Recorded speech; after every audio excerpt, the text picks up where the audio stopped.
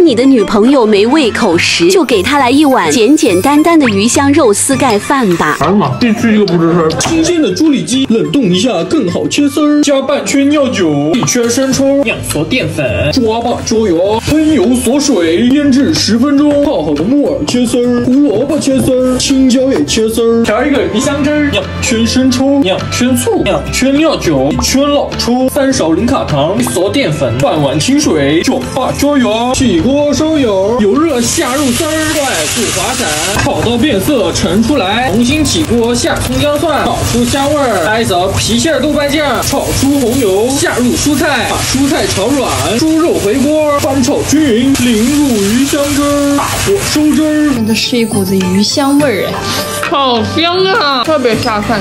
跟饭店比可能比不过，但是绝对比食堂好吃。有外面吃根本吃不到肉丝儿，鱼香你也吃不着。